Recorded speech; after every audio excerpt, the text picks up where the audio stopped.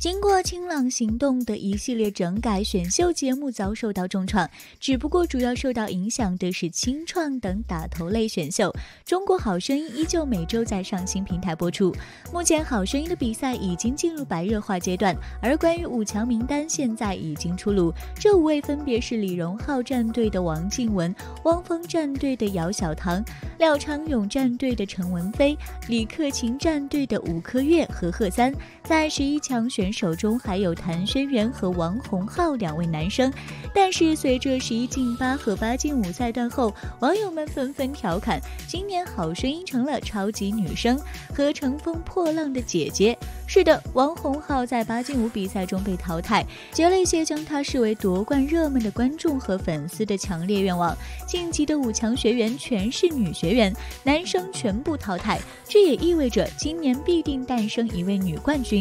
值得一提的是，5强选手中李克勤战队占据了2个名额，不得不感叹一句，李克勤战队的伍珂玥和贺三很争气。李克勤战队在22进11赛段后就只剩下了伍珂玥和贺三，这2个女生能扛过11进8和8进5是绝对实力的体现。除了5强的名单外，8进5赛段的歌单和名字也随之曝光。第1名伍珂玥演唱的是歌神张学友的《我等到花儿也谢了》，被称为天生歌姬的Alin曾在我是歌手舞台上唱过国语版的《我等到花儿也谢了》，所以这首歌其实很考验唱功，知名度也够高。李克勤给伍珂玥选了一首好歌，第2名王靖雯依然选择了自己的原创说说话。单看歌名的话，依然是王靖雯很擅长的那种抓爱情细节的情歌。王靖雯除了出舞台外，目前为止一直都是唱自己的原创，所以也被质疑歌曲都是一个风格。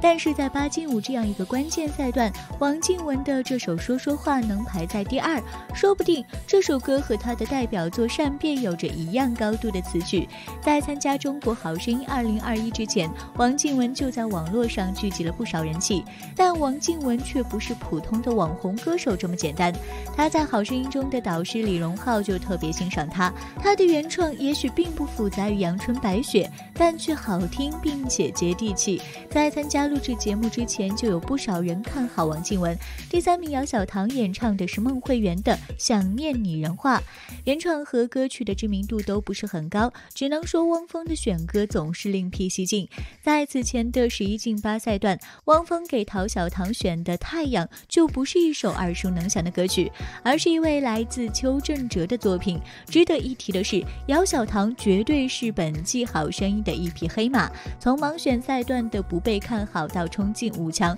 她也许是冲击冠军的种子选手。第4名陈文非演唱的是秦凡奇的《他他回忆录》，歌曲并不知名，但是秦凡奇是首届刘欢原创音乐专项公益金的获得者，而且以奇袭歌手身份参加过歌手当打之年。陈文非和张陆欣作为廖昌永战队的双保险，尽管张陆欣止步8强，但是陈文非还是有很大可能冲击总冠军。第5名贺三演唱的歌曲是刘雨桐的《等风来》，好声音2019年的选手吉萨沙马也曾唱过这首歌，甚至当初被看好是那英组的种子选手，但可惜后来退赛了。对于李克勤来说，吴克月虽然是不能被舍弃的队员，但是他心中的最强队员是贺三，这是他在22进11赛段亲口说过的。不过很多人表示贺三冲击前3的可能性并不大，一来是因为吴克月的存在，同组竞争中本就处于劣势；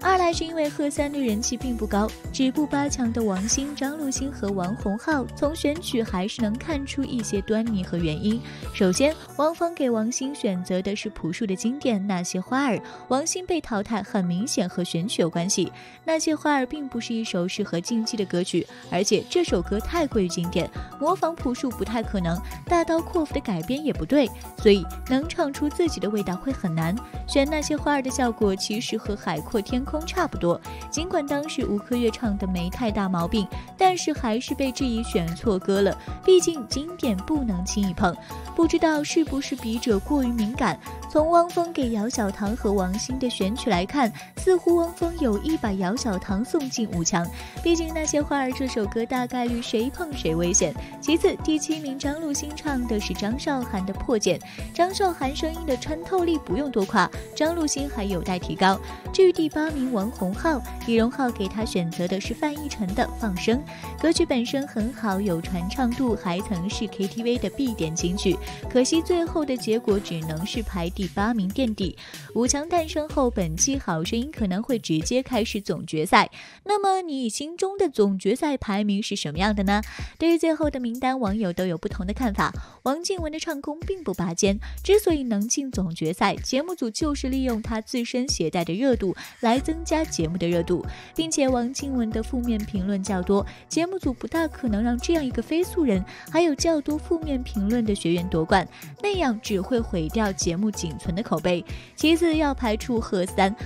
应该算是一个奇迹了，从被汪峰淘汰再被李克勤复活，一路跌跌撞撞居然进了总决赛。按理说像他这种被淘汰又被复活的学员一般走不了多久，可贺三却进了总决赛，整个好声音史上没有比他更幸运的学员了。如果贺三夺冠那就太奇迹了，也会让外界诸多猜测打脸淘汰他的汪峰，节目组大概率不会让这种事情发生的。贺三很可能不仅不会夺冠，连前3都有一点危险。接着要排除姚小棠和伍珂玥，2个都是美女，颜值确实能打，银色美唱功也还不错，可问题的关键是姚小棠和伍珂玥都在前面的比赛中输过外战，按照好声音输掉外战的学员不能夺冠的定律，那么他们2个已经失去了夺冠的先机，最有可能夺冠的就是陈文非，因为他几乎满足所有夺冠定律：1是素人，2没有输过任何一场比赛